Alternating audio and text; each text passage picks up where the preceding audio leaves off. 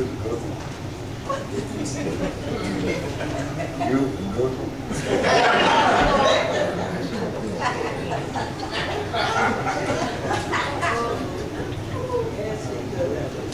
To hospital ceremony cook, hospital playing the word. When I meet Pastor William, I was scared of him. And I didn't know at that particular time he was scared of me.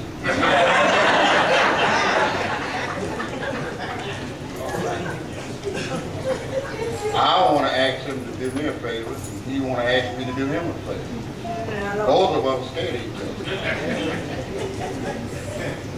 But when I seen him pick up a plate like a Navy man, I know he had some connection with somebody that treated the training.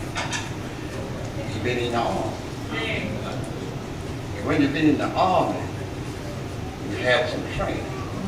And that's the reason I tell Sister William, God bless you. I know he got y'all just like he in the army right on.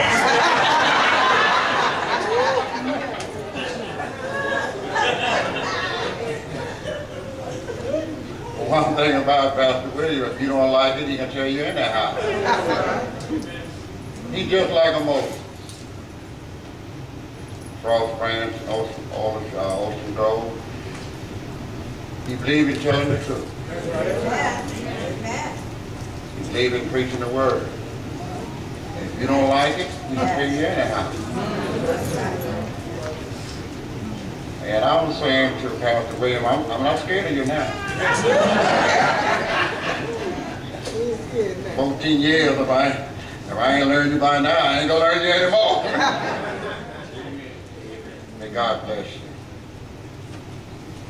I brought my gun with me, but I leave it home. But I got Act 238, but I got it with me.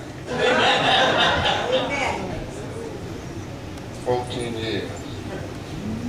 FrostBranch, y'all got a good preacher. Amen. Amen.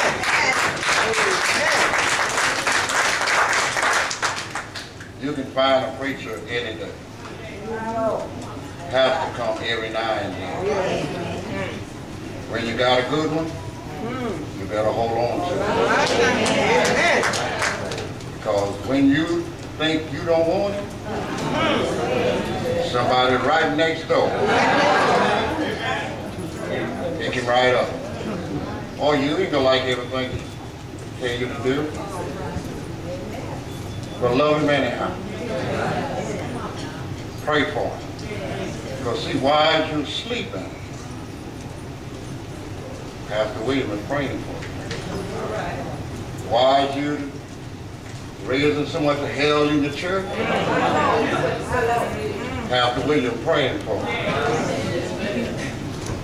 When you all get in the little corner, have your little meeting, Pastor William praying for you anyhow. So keep on praying for you and keep him. Pastor William, like I said earlier, I ain't scared of you no more.